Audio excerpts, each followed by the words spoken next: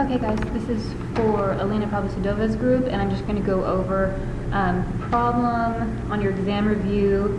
Looks like 18 on your exam review, so that's topic concept 7.3. It's going to look like a U-tube, okay, of glucose and sucrose, and you've got water in there too. So basically your problem goes such that you're going to have a U-tube like this, okay?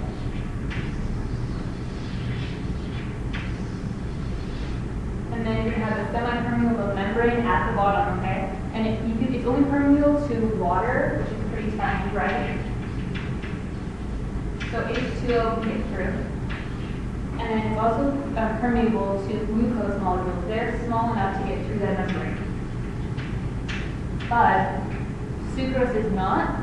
So sucrose is not going to be able to go through the membrane. So whatever sucrose you start out with is going to stay on either side of that membrane, where it began, okay? So water can go back and forth, right?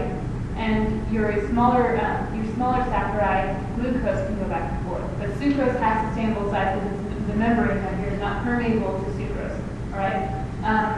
So the way you want to think about this is when you think about the one that's going back and forth, it's called diffusion of the solute, okay?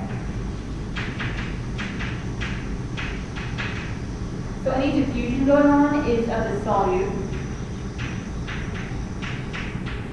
And any osmosis going on is of the water. Okay?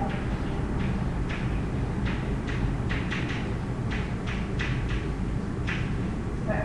So for your particular problem on here, this isn't going to be the same one on the test, but you are going to have one of these. I saw your exam, you're for sure having one of these. So check in your book for a different example or online if you want a different example. Because you're going to have one of these, it's not going to be exactly this one. You started your problem, right, with 2 molar sucrose on the left, over here. Let's make this A and this B. And then you've also got 1 mole, where are you? 1 molar solution of glucose, okay?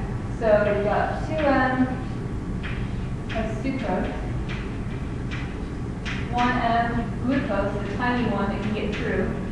And I think it's flipped on the opposite side. Yeah, it's exactly flipped on the opposite side. We've got 1M of sucrose over here, which is bigger, it can't move. And then 2 of the movable, that can permeate through, tiny glucose, okay? Okay, so what's going to happen, look at all your options. It asks you in 18, after the system reaches equilibrium, so this is your first point, and then there's a time variance, remember, something can happen over time. After the system reaches equilibrium, what changes are you going to observe?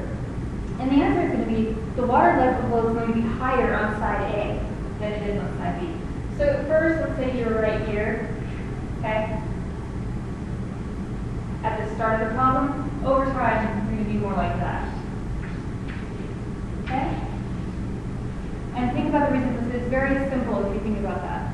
Just realize that the bigger molecule is not going to be able to get through the water, through osmosis, and the small saccharide through diffusion are going to be able to get through. All right? She may ask you a question about whether the solution, and remember the solution, okay? Whenever we're talking about tonicity, we're always talking about the solution that cells or the solution that the solute is in. So she may ask you a question about whether it's hypertonic, isotonic, or hypertonic, right? Now I was trying to think about plant cells. If you don't water your plants, they're going to fall over, right? Because they use that water in their system to keep them upright, okay? Because animal cells, human cells, we like to be isotonic, all right? But plant cells don't want that. They want to be able to have enough water to manipulate that to themselves to stay upright, all right? Yeah, so for 18, your answer on your exam review is going to be A. The water level is going to be higher inside